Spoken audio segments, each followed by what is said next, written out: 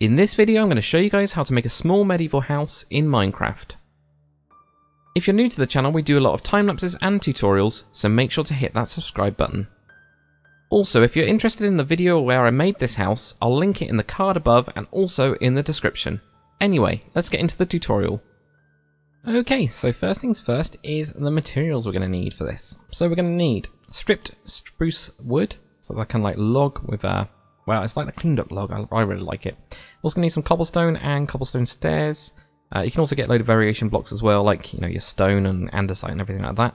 We'll get into that later. We're also going to need some spruce wood stairs, oak wood slab, oak wood stairs, birch slab, birch stairs, and birch planks. So we've got 3 different types of wood in this. We're actually going to be using the birch as almost like a thatch type material. I'll show you the 2 different ways of doing that. I prefer to use this way. If you've seen my tutorials before, then it'll kind of like make a lot of sense. So in terms of the actual size and shape of this one, it's a nice simple rectangle, but because of the way that we're actually going to be doing the walls, it's a lot more organic and looks a lot more natural.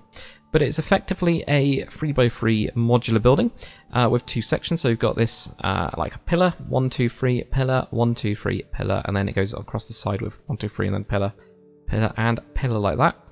You don't have to do the kind of like floor that we've got on here, but the reason I've got it is so that you guys can then see where we're kind of at and the size of it, and if you did want to mark it out on the floor and see how much space you've got, you can then do that. So anyway, let's get to it. So the stripped spruce wood, we're going to go up with 3 blocks. We're going to have a 3 block gap, and then we're going to go up again, and then 3 block gap, then go up again. Then we're going to turn across to the side, and we're going to do the same again. So we've got this 3 block gap, and then 3 blocks going up, and 3 block gap, and then going up. And you'd think this is really small, but because of the way we're going to be doing it, we actually get quite a bit of an interior on this one. So for these bits now, we're just going to build up the frame. So make them go in pointing up. It doesn't have to technically be pointing up. You can have it where it's, you know, pointing across sideways. I don't know why, I just kind of like it pointing upwards for some bizarre reason. Who knows? But yeah, just do this on the other ones as well. Going on the middle. Like this. Now, it's up to you. You can either join this across like this, or you can go and get some spruce planks and actually build them across. But for what we're going to do, we're just going to use the wood going across 2 different options. Really, really simple little options as well. Like that. So then what we're going to do is we're going to have our spruce stairs, and we're just going to put these on the inside like this. Just like that. And the same on this side as well. Just to kind of like cover this up. It's just the only little bit of interior. It just makes the roof look a little bit simpler and nicer and everything. So yeah, really, really simple. Kind of cool bit like that. So what we're going to do next is we're going to go on to our birch stairs, and we're just going to build on top of this piece here like this, and this bit here as well. Just going to cross like that. And we'll do the same on the other side, and we'll make this all nice and good looking later on. So what we might actually do is just place these blocks down just to kind of like park them for the time being, in case we need some other blocks. And then what we're going to do is we're going to have our oak slab just on the top of this. Like that. And then we're going to have an upside down stair here, and then just normal stairs going down the side of these like this. Then we're going to put one in on the side like this time, so not upside down, just normal. So this is something that I've been doing on all of the clipped off type buildings, which is, this is one of the ones from that village. So we go, just place these down as well, and do the same here. So you don't put anything on the top, although you can if you want to. You can put someone on top, you can put it out, etc. and so forth. You can do loads of different things, like most things with Minecraft. You know, feel free to change it and yeah, make it look the way that you want it to look, and never be afraid to change things. So what we're going to do now is we're actually going to clear down our resources a little bit, because we're going to simplify it to just some cobblestone, and we can get onto variation and everything like that later on. But part of the way that this style works, and what I think is quite cool about it, is that it's actually kind of like built out from the kind of like normal frame that we've got. So we actually build some cobblestone just kind of like going around. And it doesn't have to be exact. You can have bits where you can see it, bits that you can't see it, etc. and so forth. You can put in like a slab here, and you just go really messy, because it is a really, really messy style that we're actually going with. Actually, to make this a little bit easier, what we're going to do is on the inside just do some upside down cobblestone stairs on these bits here, like that. and that will make it a lot easier for where we can see where the gaps are. With this one, we actually want a gap because we're going to put in a little window. So grab something like oak wood fence, and also grab oak trapdoors. So we're going to do like a kind of like fence and trapdoor type window here, where it just kind of like looks really kind of wooden, and looks like they can close it. You could of course also just have, you know, like a little window like that, or you know, do it where you have it on the inside, so you actually get like a little window ledge. It's totally up to you guys. Totally up to you.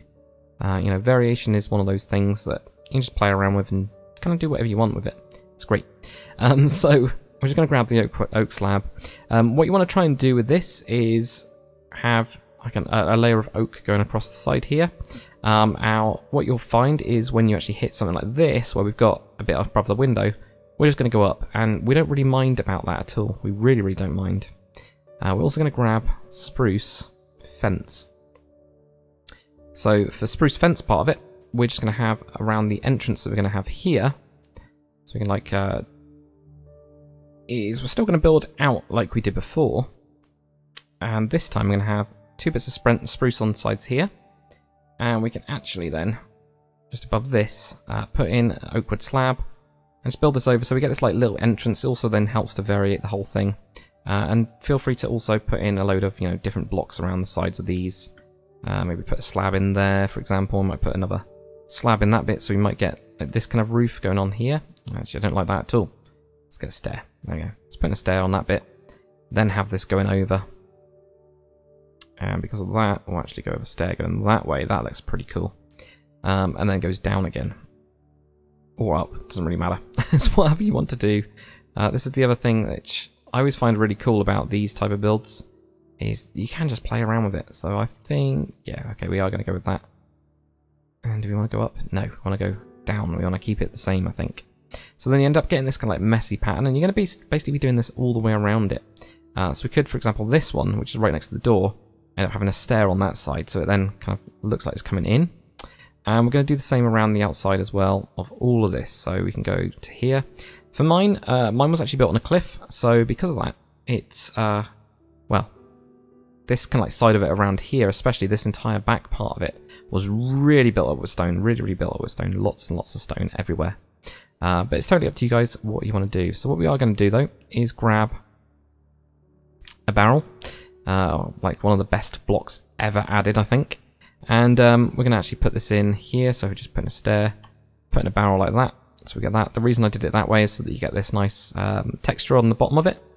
And we'll do the same here as well. It's the exact same thing. I'm going to try and place this. Is this because it's... I'll do it, or can I just not get into the right position for it? There we go, yeah. One of them. Who knows? We'll do the same around here as well, where we do this side piecing around like that, and you'll notice now we've got like such a big interior. So it would have been 3 blocks, but this would have been a gap, but now we've got this like almost like 5 blocks, but we've got these nice pillars in between. So I will show you guys some interior stuff later on as well. So yeah, just keep on going around and keep on building up everything, and you know, change it up, do whatever you want with it, and cover this up. And it's just such a nice messy style. And the only thing I can say is don't be perfect. You know, make sure you do. Make it look messy. Make it look as messy as you can, really. And you'll be quite happy with how it actually ends up turning out. So I think I want to do that side instead. See here, I'm just trying to decide what I want to do with this and how messy I want to get it and everything. So yeah, it's quite nice. There we go. And around here as well, do some messy bits. Do some building up of here, perhaps. Let's go down to there. And yeah, put in a bit like that. Do the same in here, maybe put in a stair this time. There we go. Something there. And this one, we'll go with a stair on that bit. Maybe a slab there? Yeah, put in a slab there. Put a bit of stairs. And all that. And you're just basically making it look really messy. Pretty much as messy as you can. So there we go. Let's go on to the side bits here. We're going to go over for these ones, down for these ones, over for those ones. Down like that. You can, if you want to, cut off the corners. I think I did on this side, just to make it look a little bit more rounded, a little bit more rough. That's what I did on mine, but you don't have to at all. Then what we're going to do, The next section we're going to do, the next bit we're going to do, is grab our variation blocks. We're going to now mess up the roof. Now if you haven't done this before, it's a really easy technique, and I'm going to walk you guys through it. So I use this as if it's spruce, not spruce, as if it's like a hay bale, like type of thatch roof. You can of course use the hay bales and try and actually thatch them. I hate the colour of it. I just think it always looks really glarish. We don't have any stairs or slabs for these, so even if you try and do like variation like this, where you're turning them each which way, I'm just never happy with how it looks. So I prefer to use birchwood for thatch, and it's really simple. So wherever you've got something where it bunches up, and again with this like natural kind of floor, it'll be different for everybody, but we've got this kind of like raised up bit here. I'm actually going to end up raising up that side as well. We're going to end up putting in a couple blocks around here. We're going to bunch up some of the hay as if it's moving up. So we just end up building this side section here, where it just gets this like natural kind of bump, and it's just following what we've actually built in here. So it's kind of like this organic type of building, or a little bit more organic type of building. So let's go with one there. Let's not have one there. Let's build this so it's going towards the center somehow. Don't ask me how, but that's the way I'm going to do it. So I have something like this. Let's go for just a bit on the side there. You could end up having a bit of thatch kind of like moving over. Same with this side as well. You could do that, and then that looks quite natural. I think it looks quite cool. And you just do the same on the other side as well, and it's probably going to be pretty similar. It's just a nice simple process, but yeah, the main thing is make it look messy. You don't want to with medieval especially. I can't imagine things being so tidy. And with Minecraft, generally if you make things look messy, it'll look better. Not saying that's the perfect rule, but yeah, generally does work quite nicely. So there we go, you get something like that, which looks pretty good, I think. So let's get on to fireplace, which is just the last little bit that we need to do for this. And you can variate these walls as well. I would advise stone, andesite, and mossy cobble. There we go, mossy cobble as well. So for each of these blocks, do a good little bit of mixing in with those. We now have all of the slabs and stairs as well, so mix that in. I'll show you in the end what mine ended up looking like, and I was pretty happy with it. So for the fireplace, and you can decide to kind of like put this wherever you want to really, but my one I put into this end corner here, just opposite the window. So what I did for this one is I had cobblestone stairs just on the sides here, just upside down, then a normal one in like that. Put the campfire just in the middle. It's up to you if you want to use hay blocks or not to make it go higher, but this one doesn't actually break all the way through, so there's not really too many benefits of actually doing that. Just from here, what we're going to do, we've got a lot of blocks. I can grab... Actually, let's put down these ones, I can get rid of it. Put down these 2 stone brick walls either side of it. You can use other ones as well if you wanted to. I used a stone pressure plate on the sides of these, and then just a polished andesite slab in the middle. And then from here, if you punch up through the top so that then you can get that little gap. Again, it's up to you. If you wanted to have it actually where smoke's coming out of it, you can do. I'm actually going to show you another way of doing it as well. But the only other thing I did is switch to the way that these two are working here. So I had a cobblestone on either side of that, just going in this time. And also put in spruce fence gate at the front, just to do like a little fire guard.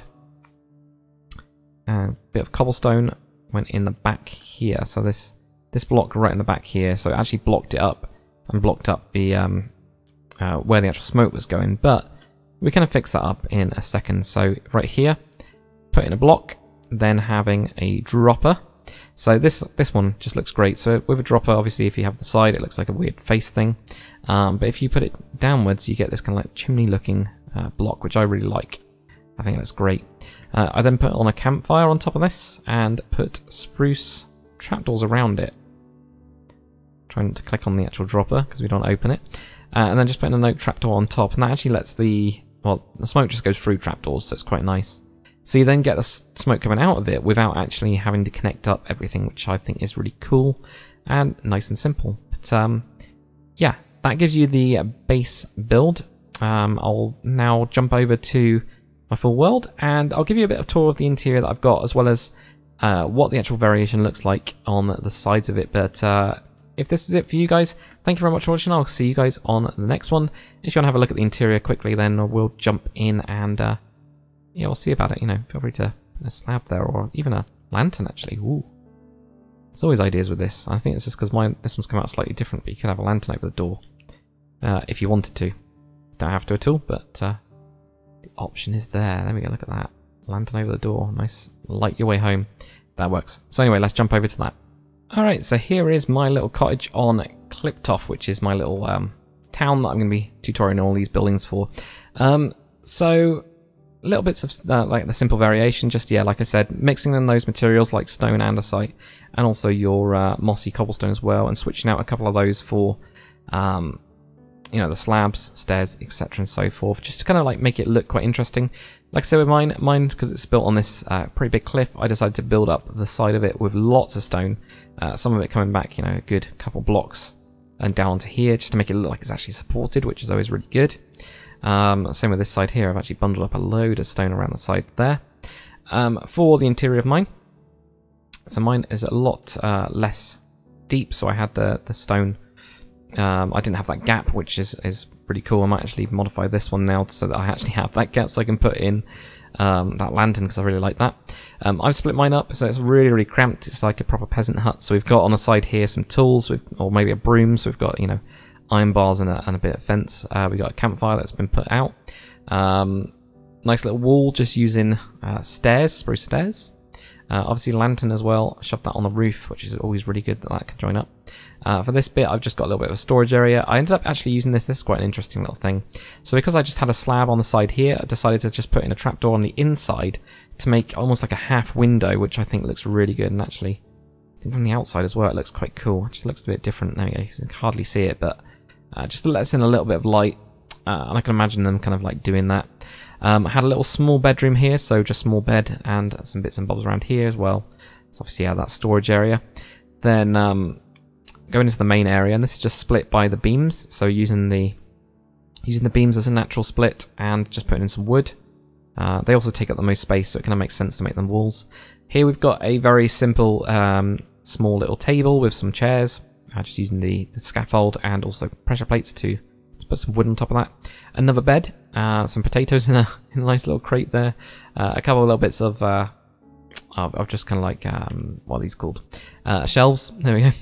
They're in the end on that side, and then yeah, you saw or I've already know how to build the chimney as we just went over that side. You know, really simple little area, but it'll be really interesting to see what you guys do with this build.